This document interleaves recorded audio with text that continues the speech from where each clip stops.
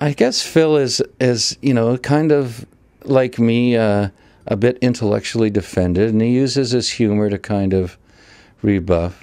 What I have been saying about this novel is that it's my semi-autobiographical novel, that it's about a writer who squanders his talents in television, drinks too much, screws around, ruins his marriage, and the reason it's semi-autobiographical is his name is Phil.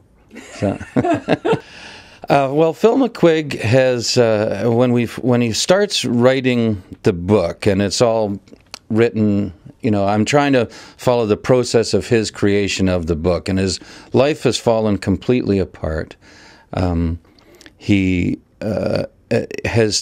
been a what's the word? Scandal, or something bad has happened at work. He's a television producer, and that is kind of a mystery that emerges throughout the book, what's taken place. His marriage has fallen apart.